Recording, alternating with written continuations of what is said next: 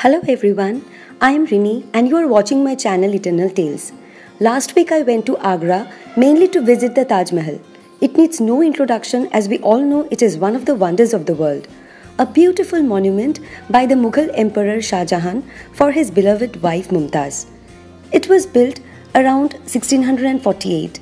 It is located at the banks of river Yamuna, which is in Agra. For this trip, I booked the HOHO Bus, which is Delhi's only official hop-on hop-off sightseeing bus service.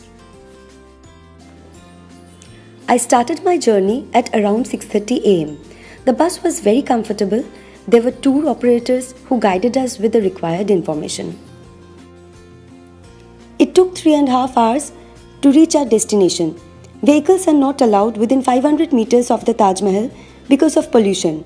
So we took an electric vehicle to reach the entry gate. There are 3 entry gates, one at the south, another at the east, and the west gate is the main gate and generally has the longest queue throughout the day. Strict security and checkpoints are there at the entrances.